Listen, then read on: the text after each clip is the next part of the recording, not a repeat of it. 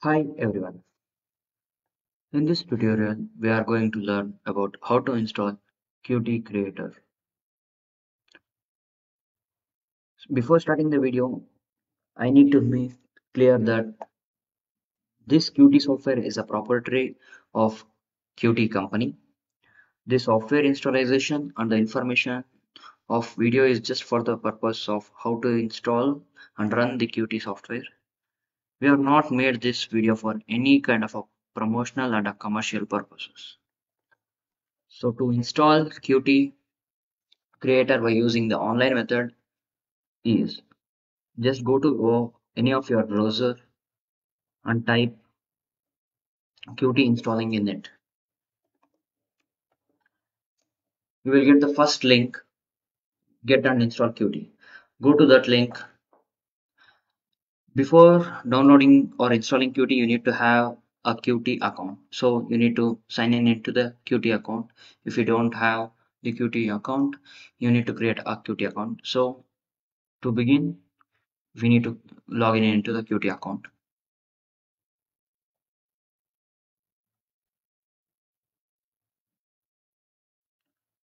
So I already logged in, so that's why I need to make logout for this session.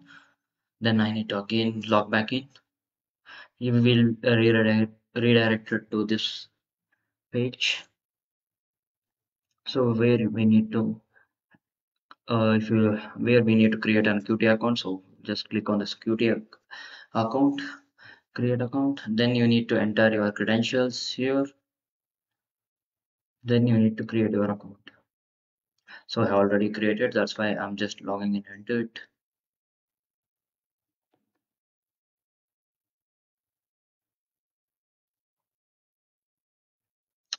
After that, I will get this home screen. Then I need to click on this link, buy Qt now or start for free.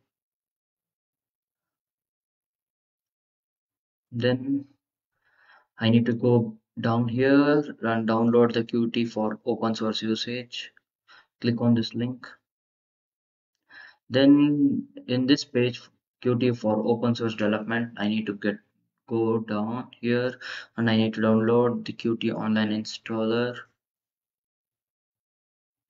Again in this page, I need to download this, download. So they will get downloaded in any of your downloads. So just save them, then open it.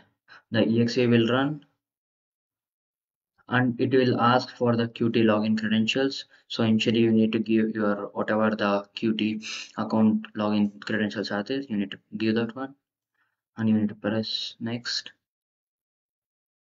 and you need to agree the Qt licensing terms and conditions. So if you are using for a company or your business, you need to enter your business name. So I'm not using any of the business or the company purpose, so I'm just signing it like I'm an individual and I do not use Qt for any company. Press on the next. This will takes around 15 to 20 minutes based on your internet speed. If your internet speed is having faster, then it will be like 15 to 20 minutes. Else it will takes around 30 to 45 minutes based on your internet speed. So when you just click on this help us to improvise by enabling sending pseudonymous message pseudonymous usage statistics in Qt Creator, press on next and you need to browse a specific path. So I already have installed a Qt. I don't know I need to browse a different and directory, so I'm just here and I'm selecting a empty folder. And this one custom installation, you need to opt for this custom installation and you need to press next. In this you need to select few of, you don't need the Qt Design Studio, so remove the Qt Design Studio. There are the Qt versionings, Qt 6.5.0 beta 1. I won't suggest you to download the beta one. Okay, then the Qt 6.4.1, 6 Qt 6.3.2, Qt 6.2.4, Qt 5.15.2. So I am suggesting you to download 5.15.2. So in this, based on your system architecture, download the whether if you are having the 64-bit, download the 64-bit. If you are having 32-bit, download the 32-bit. So download the MinGW, like select this MinGW 64-bit. Then the Qt's sources, Qt charts, Qt 3D, data visualization, Lottie animation, purchasing, virtual keyboard, Engine network authorization, WebGL script, debug, quick timeline. Then press next. You need to agree for this license agreement. Press on the next, and it will requires like 10.98 gig of your disk space. Just press install. It will start to install. After pressing the install, after completing of the installation, just it will shows the finish. You have been finished. So just search, go to your Windows and search Qt Creator.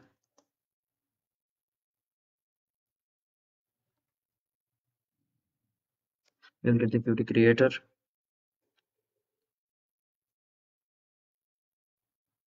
It will take few seconds to open this one.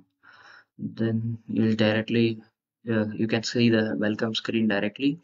After that one, you need to for you have installed the in the correct manner. Just you need to create a new project here. Just create a new project, file, new project. Qt application.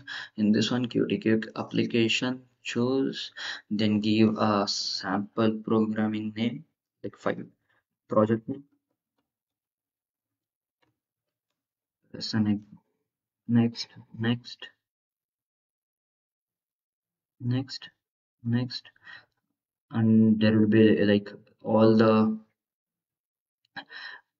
kits. Just select any one of them, like MinGW 64-bit for desktop. I'm selecting this one and I'm finishing it. So here we can see that one. There is a program already they have written. Just run it. It will start to build. Then it will show us hello world. Yeah, we have installed correctly. So just take whether your program is working, then make an rectangle, give width and height for it, width of 100 and height of 100, and give some color. Now we need to get a rectangle. Yeah, we got it. Finally, we completed the installation and we have run an example. That's it.